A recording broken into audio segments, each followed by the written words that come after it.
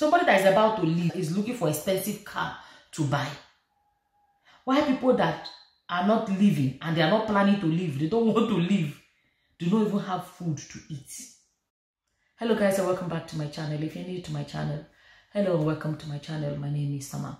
So I saw a video of Odumeje where he went to a car dealership and is looking to buy a new car, and he actually captioned it. If you do not know, Odumeje is a Nigerian guy that goes by the title Prophet Odumeje, right? And not too long ago he was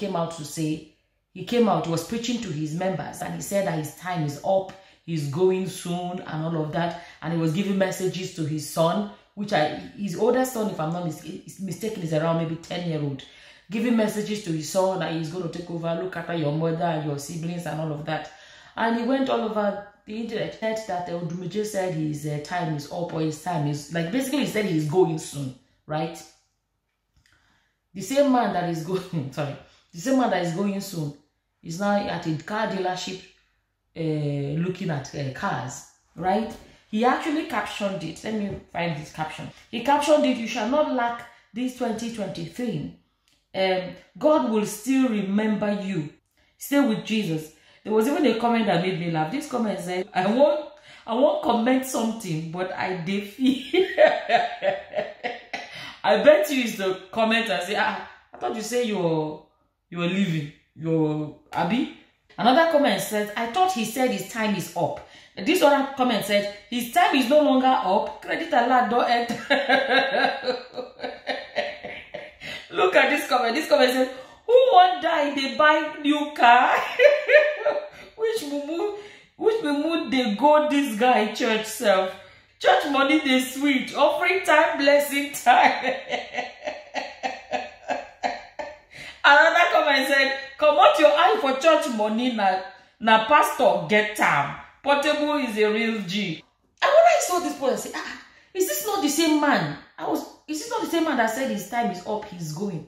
I was never thinking, is he buying the car that he's going to drive? Sorry. Is he buying a car he's going to drive to heaven? You don't. Did they take road go? God help me. Did they take road go heaven? What is this? What is all this? Because when you talk more now, somebody will say, "Touch not my anointed." This one, that one, that one. They talk. You know what I mean? I don't understand.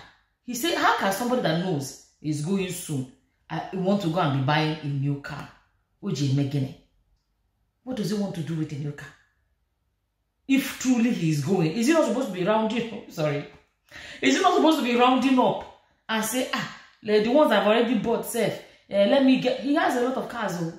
He has a lot of not anyhow cars, right? He's not even saying, this one, let me just share. Church member, you take this one, or let me reduce the cars. Let me organize this for my family because I'm on my way out. He's buying a new one.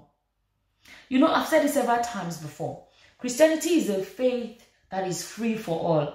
When you say free for all, it's like everybody is allowed to come in. It's not a bad thing, no. Unfortunately, it brings the opportunity, if I can use that word, for anybody to just, when I say anybody, you see, it's legitimate, or it's not against the law to be a pastor.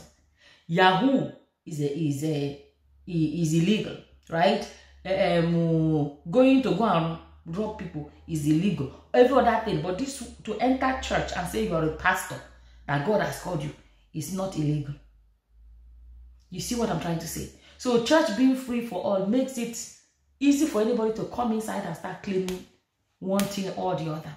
One of the best ways to get Nigerians is to say that God has called you. All of a sudden, you become unquestionable, untouchable, and uneverythingable.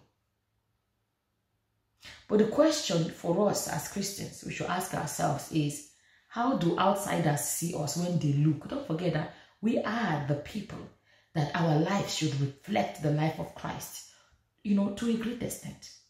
People should be able to look at us and say, whatever those people are practicing is what I want to practice. But when outsiders come today, Nigerian pastors in one story or the other about Nigerian pastors, another day, pastor did this one, and they see all this, what does Christianity look like to the world? when they see all these things that are going on. I don't know, those of you that come and support, those of you that say touch not my anointed, my question is for you. Is somebody that said that he's leaving this world, right? Do you guys think he needs a new car? Did they take, I don't ask her, let me ask again. Did they take road go heaven? Did they take road go heaven? Now road did they take go? How? How?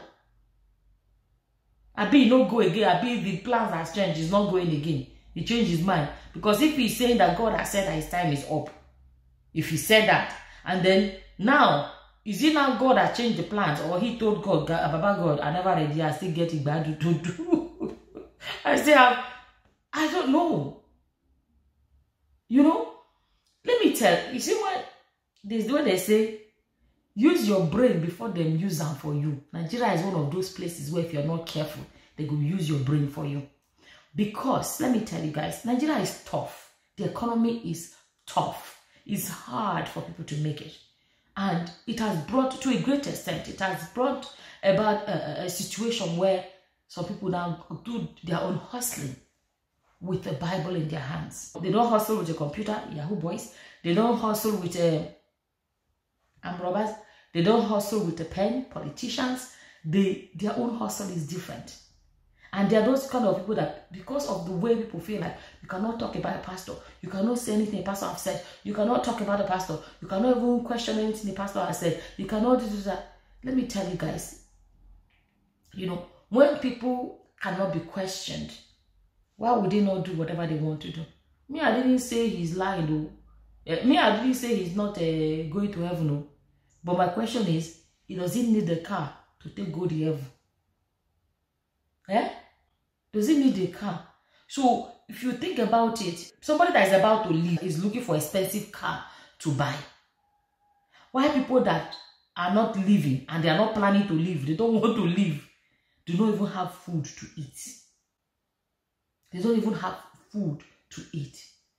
But, you see, when some people say you pastor, you talk about pastor, you see that for some time now, there's barely any pastor video. Because I always tell people, for example, and most content creators or people that post on the internet do not go at the pastor's front door and be waiting. Pastor, do something, let me talk about it. No, that's not how it happens. It's whatever is in the news, whatever story is out there, whatever happens, that's what people talk about. For some time now, let's be honest, to a great extent, people have not been talking about pastors because there's barely anything happening. There's nothing, like a sacking of pastors during COVID, and a lot of stuff that happened that people had to come and say, how can a pastor be sacking pastors and things like that? And nothing has been happening recently. Let's be honest. Now we're talking about other things. Now you can see that most of us, I talk for myself, we're talking about other things, whatever story is out there. But this one, we were all here when we shared the story that this man said he's leaving. The same person that said he's leaving is not coming out.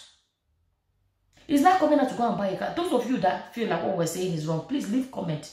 Tell us, what does he need a car for? Abi una own version of the Bible says that you need a car when you're leaving to drive, go heaven. I don't know, whatever your opinions are, please feel free to leave them in the comment section below. Emma, with that, I'm going to say thank you for watching. Until the next time, guys.